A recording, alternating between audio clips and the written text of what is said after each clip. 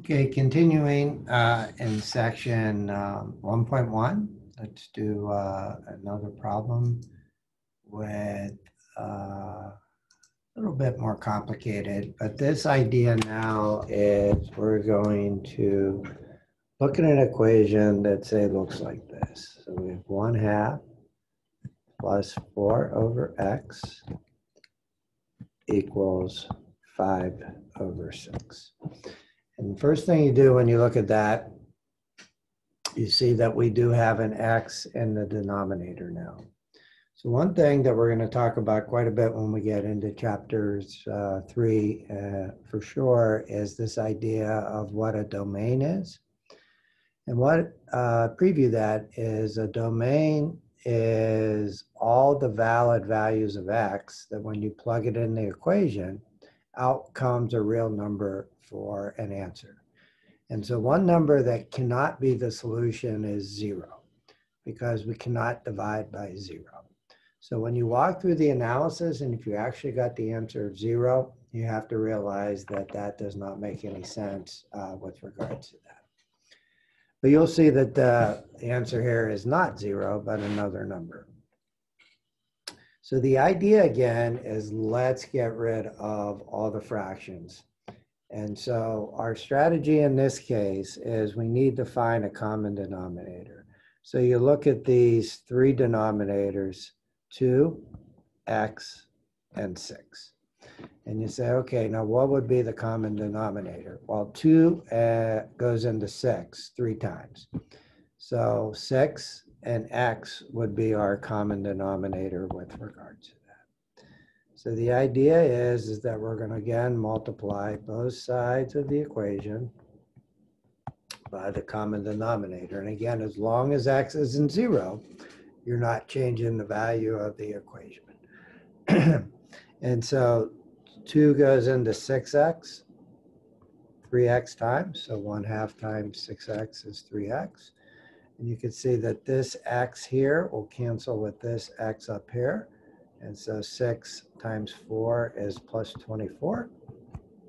And then on this side of the equation, this 6 will cancel with that 6. And what's left on this side of the equation is 5x. Again, the strategy, bringing the 3x to the other side. So you subtract 3x, you get 24 equals 5 minus 3 is 2x. Divide each side by 2, and you would see x equals 12. Again, the idea of as long as we didn't get 0, this is a valid real number that would solve this equation. So that would be the answer to this. So again, strategy-wise. Strategy-wise is when you see fractions, try to get rid of them. With regards to the ability to be able to do some of these calculations, it's just so much easier not to have to deal with fractional arithmetic when you're solving these equations. So the last problem demonstrated here in section 1.1 is a word problem. So what I have up here, and I will share this screen, is a PowerPoint with the word problem.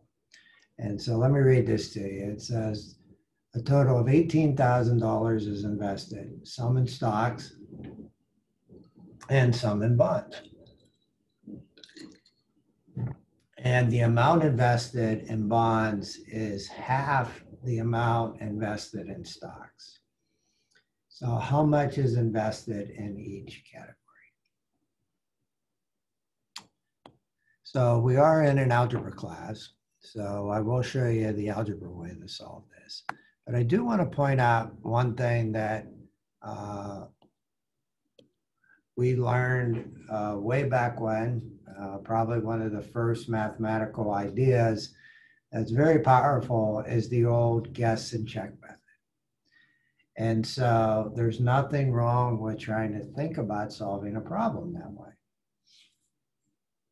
And so the idea is that you're trying to solve this and you're trying to find a number of stocks, and the number of bonds where the ratio is a half.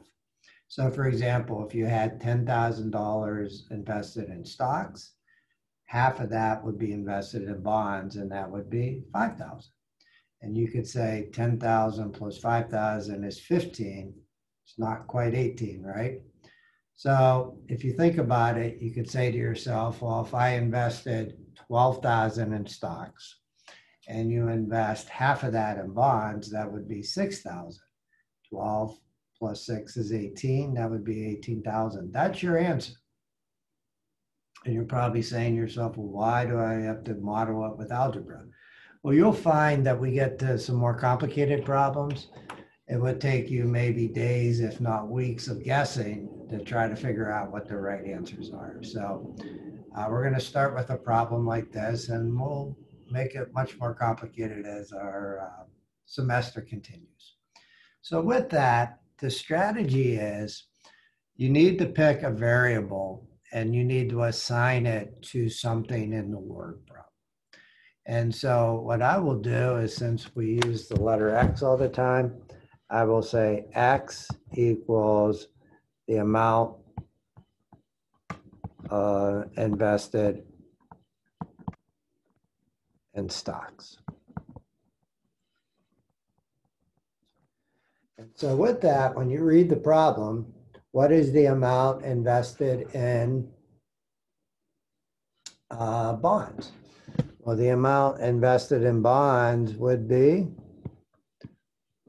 half the amount invested in stocks. So you end up with 1/2 X. And so the idea is that you have X, which is the amount invested in stocks, plus the amount invested in bonds, which is 1/2 X, equals the $18,000. So basically, when you combine these two, remember that 1 plus 1/2 is 1.5x equals 18,000. And so you divide each side by 1.5. Or you could do it in fractions. And if you did that, you would say x equals 12,000. So what would be that? That's how much you do in stocks. And so how much do you do in bonds? That would be half that. And so what's half of 12,000? Again, is 6,000. And that's what you do in bonds. So just to reiterate here real quick.